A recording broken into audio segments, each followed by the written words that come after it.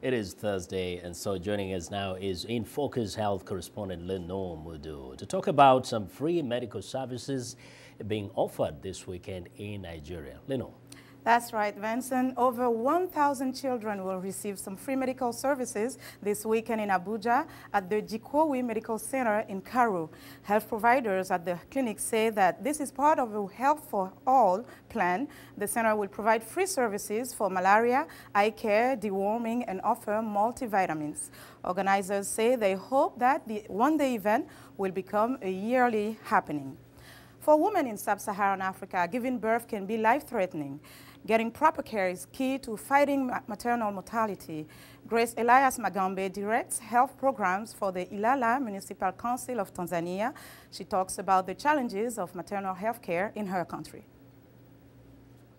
Our main problem actually is the very high maternal mortality ratio in Tanzania. We are talking of about 578 women dying per every 100,000 live births. Okay. And the reasons are many, actually, but I'll just talk about a few. One of them being poor access to quality health services, yeah. And the other one actually being a small coverage in terms of a small coverage in family planning. To what would you attribute this lack of access to family planning? There are so many issues around, starting from the community itself. There's a low acceptance rate of modern family planning because we have cultural issues behind, yeah. So actually, majority of the people, I mean, this is an African culture that once a woman you're married, you're supposed to bear children. There's also another problem in accessing quality family planning services. You know, the infrastructure, okay? Some women live very far, men and women actually, from the health facilities. We have erratic supplies in contraceptives, yeah, and so we have we have frequent stockouts, yeah. So this again is another problem. As a member of the core team with regards to HIV care, what is the impact that you've seen HIV having on the whole issue of reproductive health? Actually, you know, when HIV/AIDS came in, yeah, it was a tragedy.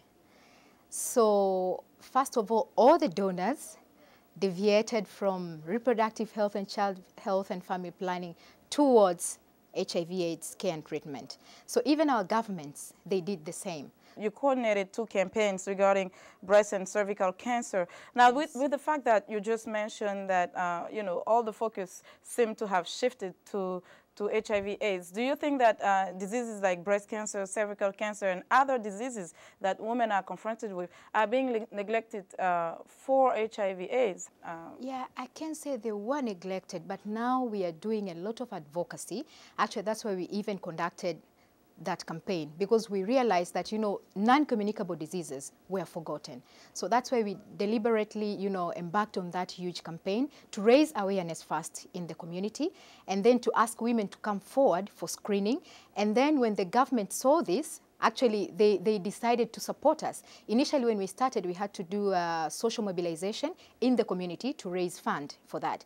But after the campaign had gone beyond the regions, the government came in.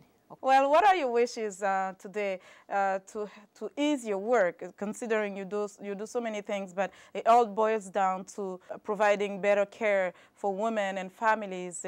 My wish actually is to see that, our government and other partners, okay, to really invest in maternal health. I really want to see people, especially our countries, okay, taking a leading role in resource mobilization. And when I talk of a resource mobilization, I mean both financial, technical, including commodities and equipments as well.